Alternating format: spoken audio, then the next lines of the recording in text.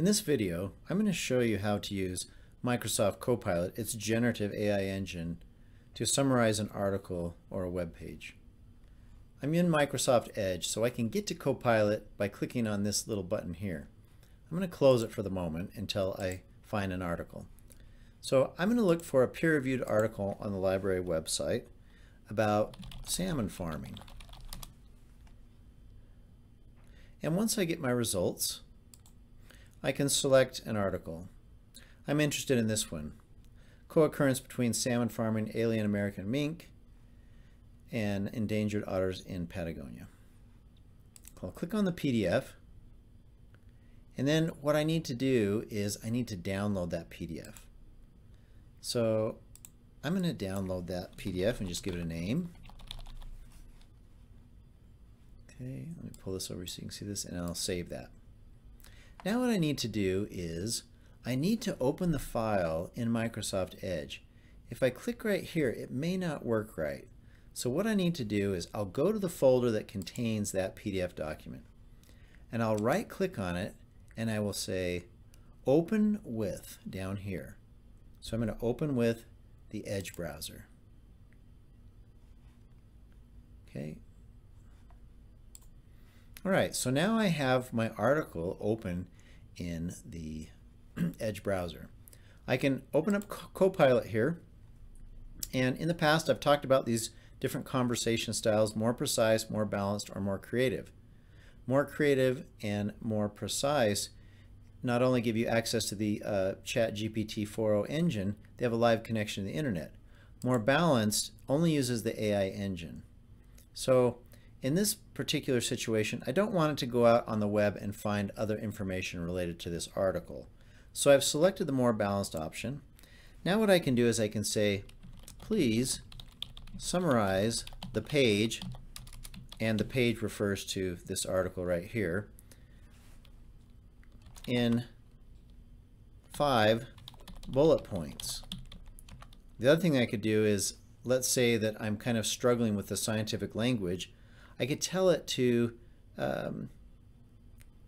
let's go ahead and say, for a 10th grade reading level. So what I'm doing is I'm asking it to not only summarize the article, but I'm asking it to change the reading level. Maybe as I mentioned before, I'm struggling with some of the scientific language, or I might be English might be my second language.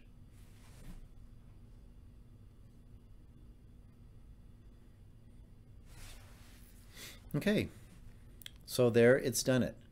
It's generated me 5 bullet points, and it's even told me where it's pulled the information from within the article. It'll highlight it.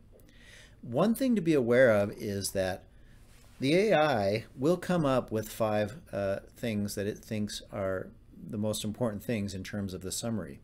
However, it's always important to read the article and to check it, because what the AI thinks are the 5 things that are most important to the summary may not be the same things that you think. Okay, so there is an example of how to download an article and summarize it using Copilot. You can do the same thing with a web page. So let's say now that I want to go to the CDC website, the Centers for Disease Control, and let's look at one of these health topics, A to Z. And let's, I've never heard of this one. I can't even spell it. So this is parasites, acanthamoeba. Maybe you can pronounce that better than I can. Now, because this is a different topic than this topic, I don't want to continue in this window, because the chat will remember the things that I've talked about previously. What I want to do is a brand new chat, because it's a new subject. So I'll click on New Topic, and again I'm going to stay with More Balanced, because I only want it to summarize this web page. I don't want it to pull information from other places on the web.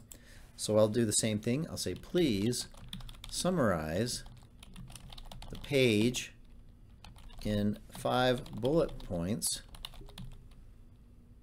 for someone who doesn't speak English as their first language. And let's see how it does. Okay, so it's begun to generate our results. It always summarizes what you've asked it to do. And sometimes it's faster or slower depending on your internet connection or how busy the Copilot is from the number of users that are accessing it at any given time. All right, so there we have our 5 bullet points again. So here, this brief tutorial has showed you how to use Copilot to summarize information on the web and also specific articles. If you had a Microsoft Word document that you wanted it to summarize, you could turn that into a PDF and then open it in the Edge browser.